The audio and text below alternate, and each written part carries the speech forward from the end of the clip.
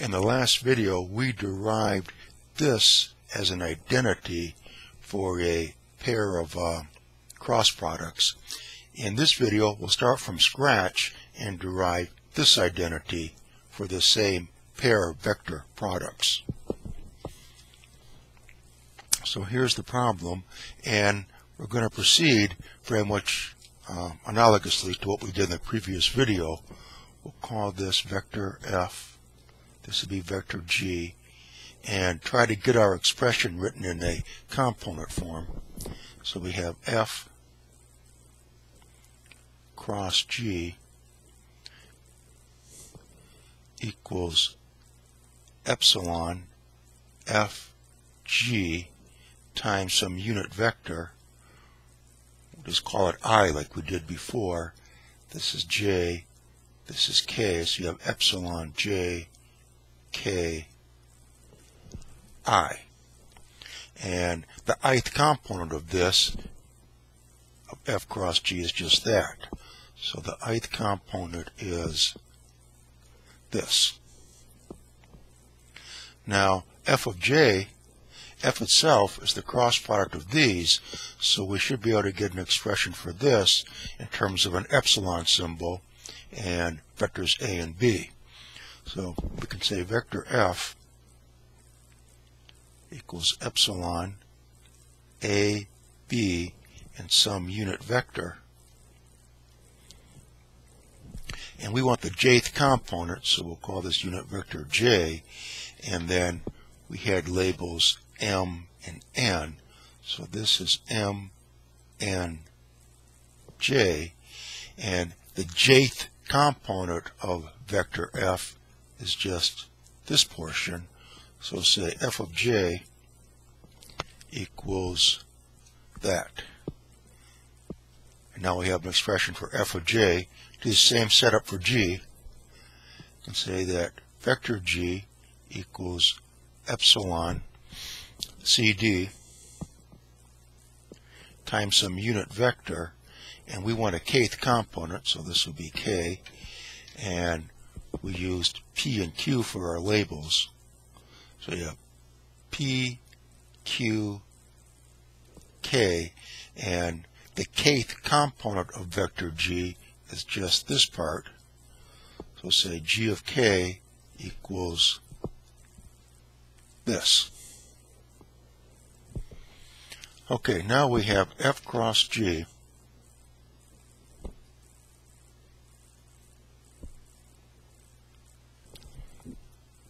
its ith component equals epsilon JKI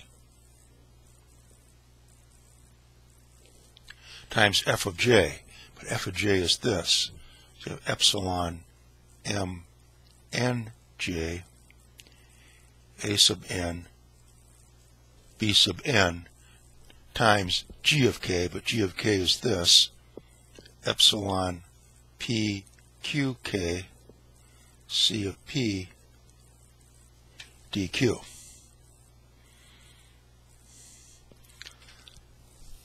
Now, notice here, these both have a J, and epsilon M N J, that's the same thing as epsilon J M N.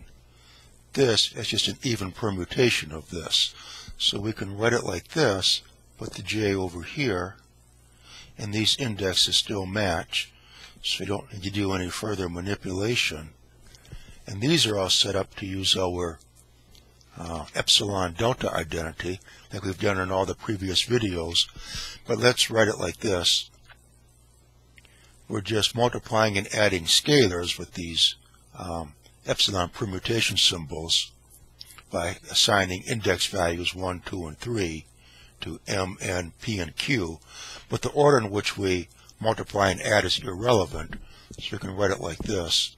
Epsilon J, K, I, epsilon J, M, N, epsilon P, Q, K,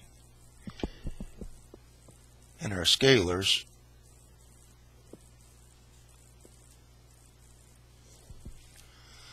Now we're ready to use our identity. we know it will equal a pair of Kronecker deltas. Let's make a little bit more room.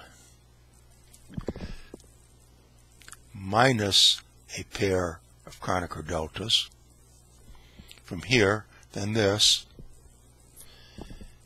epsilon p q k am b sub n cp dq. Now what would these be? Remember the pattern. The pattern is inner, km, outer, in. Then it is minus inner, outer, and then we have outer, inner. So there we have our labels. Now, let's see what effect this pair of Kronecker deltas has on this expression, and this pair of Kronecker deltas has on this expression. Now here, this is 0 unless k equals m. And here, this is 0 unless I equals n.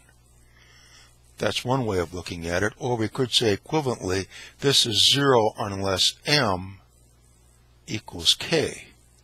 And this is 0 unless n equals I. And let's do it like that, because you see, if we go this way, if we say, well, let k equal m, this k changes to an m. But if we go this way, let m be k, we go either way, because we'll have delta kk, or we'll have delta mm. Either way, it's equal to 1, which is what we want it to be. So what we're going to do is, it works either way actually, but we're going to say, let m become k. So this m right here is going to be a k. And then here we'll say, let n be I. In fact, we have to. If we said, let I be equal to n, there is no I over here. So we have to say, let n be I. So this n is going to be an I. So as a result of these pair of Kronecker deltas operating on this expression, it gives us, this equals epsilon p q k. Then we have c of p, d of q, and now instead of a sub n, it's a sub k. A sub k, and then we have not b of n, but b sub I. Let's just review that. Because, again, there's no hard and fast rule to this, and there's several different ways of getting the same result. Notice that here, this is 0 unless we have identical indices. So we could say, well, let k be equal to m. Then here's a k, that would have to be an m, and that would be perfectly valid. Or we could say, let m be equal to k, and that would change this m to a k. We went that route. Either way it works. Here we could say let I be equal to n, but there's no I over here. So we have to say let n be equal to I. This n changes to an I.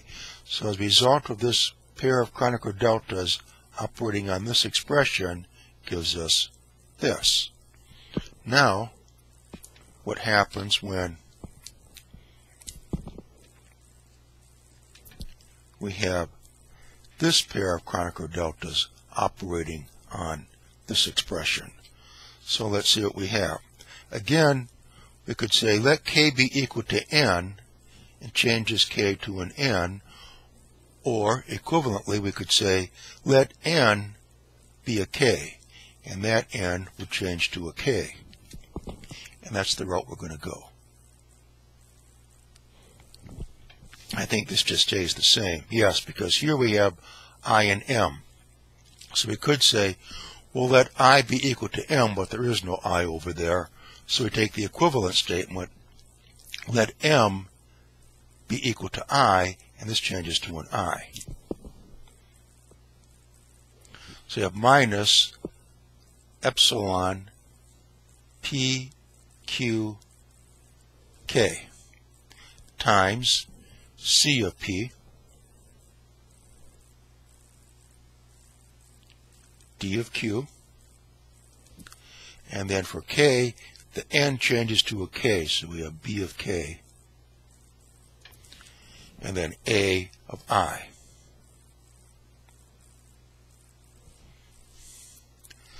So what we have right now is that the ith component of f cross g, which is really this cross this,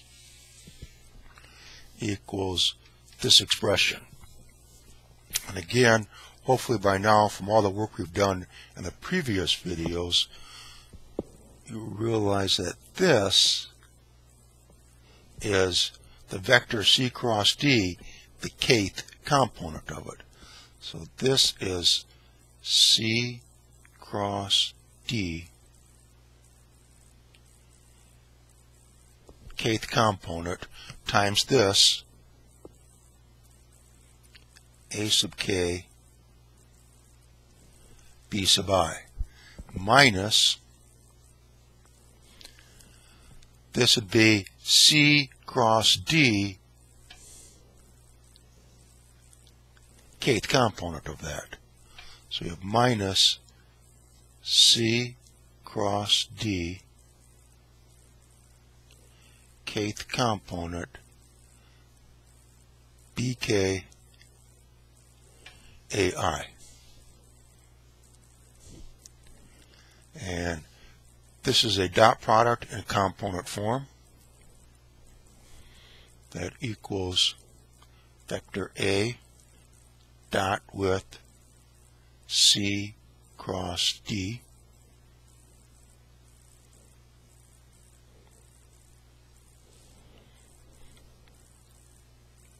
B of I minus, this is a dot product in component form, B dot C cross D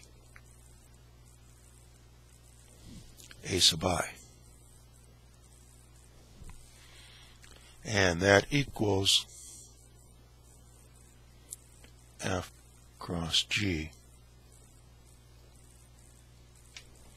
the ith component. And then from what you saw us do in the previous videos, you realize, well, this would be the same thing then as vector F cross G, where this is vector B, and this is vector A. And that's our expression. And let's see, we were wanting to derive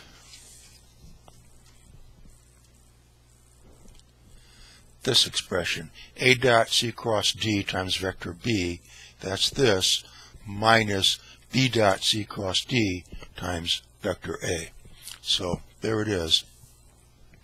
And again, F cross G, that is A cross B cross C cross D. So that's it for this video. We'll have a few more demonstrations of using some version of the epsilon delta identity here. But hopefully from what we've done so far, you have an appreciation that this is a very elegant, very powerful technique once you kind of get used to how to manipulate the symbols and so forth. And it's this kind of abstract approach that can make complicated vector identities very simple. And of course, it's very useful to be able to think in this sort of abstract terms when you have to work with tensors. Anyway, the playlist for all the videos is at the website digital-university.org.